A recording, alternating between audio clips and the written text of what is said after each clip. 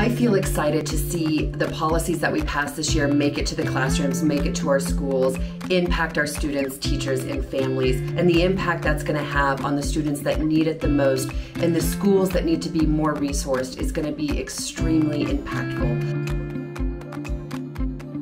We deeply believe that policymaking is most effective when those impacted are at the center of decision making.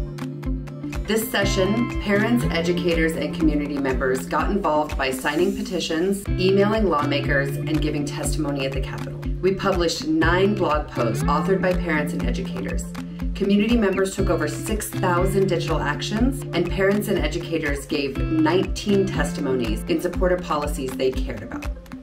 This year, we champion policies to support students, educators, and families. Everything from juvenile justice reform to improving early childhood education to mental health in our Colorado schools. I am extremely proud of our focus on racial equity when it comes to our policies. Everything we do, even if it's not stated in the title of the policy, is through the lens of how it impacts those students who have been systematically underserved by our system for a long time, and without that lens and continued push, I don't think we'd be making the changes that we have in this past session.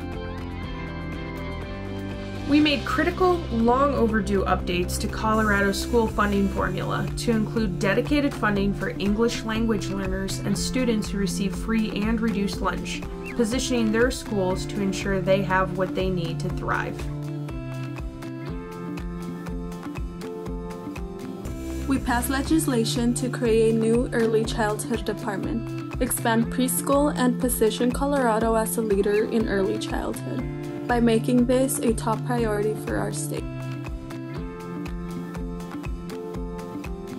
We ensured that Colorado continues to equip educators with the tools they need to use scientifically based approaches to teach students to read.